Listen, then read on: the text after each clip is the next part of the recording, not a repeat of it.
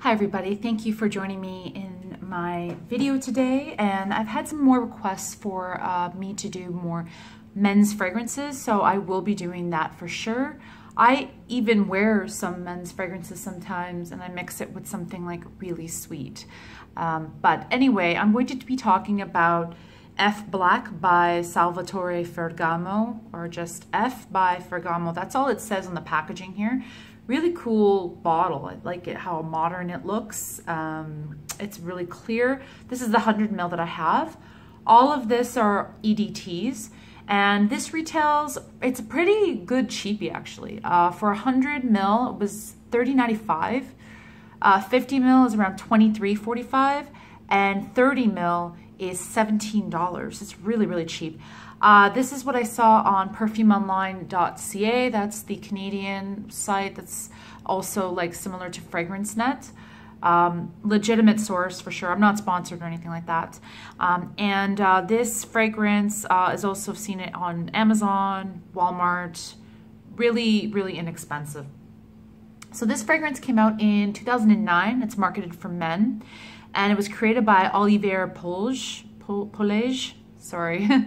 If I say the last name wrong. And he has a lot of stuff on his resume, quite a bit. So just hang on tight. I'm going to read just the most popular ones that he has. So made are this line, as well as some flankers. He made Gabrielle by Chanel, Pure Poison by Dior, The One for Man for Dolce & Gabbana, Jimmy Choo, the original, Armani Code for women, Lancôme La Vie est Belle, big one, and the flankers too. And that one's by Lancôme. Paco Rabanne Invictus, Flower Bomb, and the flankers by Victor and Rolf, and Spice Bomb as well, and some of the flankers. So there's way more that he's made, quite a bit more, but I'm just not going to get into them. But that's the most popular ones for sure. So the top notes of this, there's two: lavender and apple. Middle notes are black pepper and coriander, and the base notes are labdanum and tonka bean. So this fragrance, belongs to my boyfriend. He actually doesn't really like this fragrance. I've actually been trying to sell this fragrance, and so if you are interested, I live in Canada. I don't necessarily want to say what city I live in, but if you do live in Canada, just connect with me on Instagram if you were interested in getting this fragrance.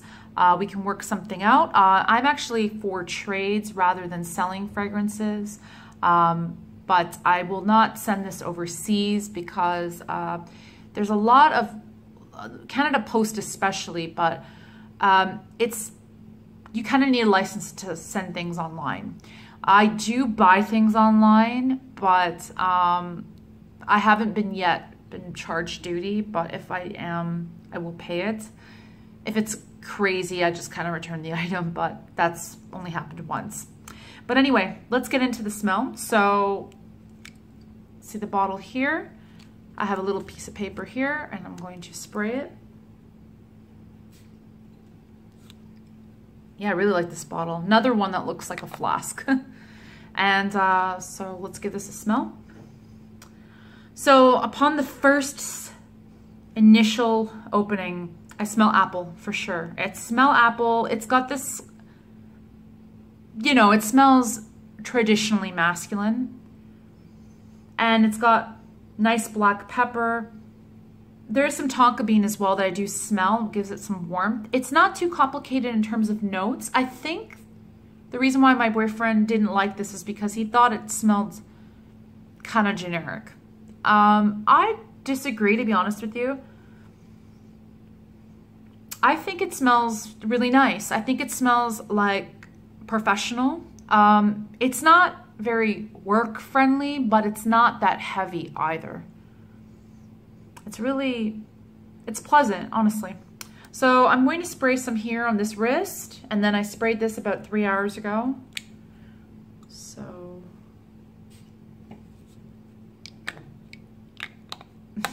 this gets twisted. Okay, so there it is there, just letting it dry a bit.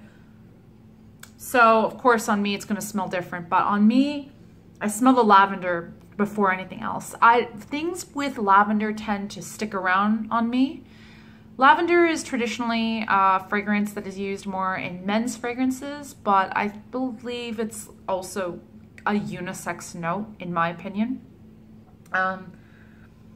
What makes this more like masculine is the black pepper, but okay, now I'm getting the black pepper like quite a bit. After just a couple minutes of me spraying it on, I'm getting the black pepper.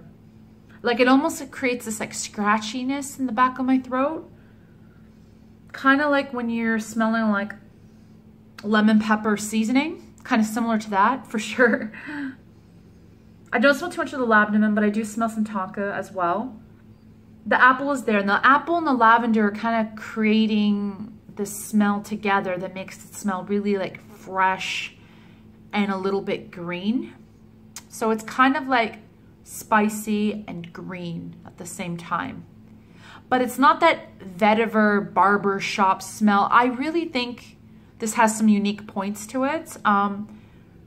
Yeah, I disagree with my boyfriend when he said that this is kind of generic. I don't particularly think it is. So I'm going to smell it on this wrist where I sprayed it about 3 hours ago.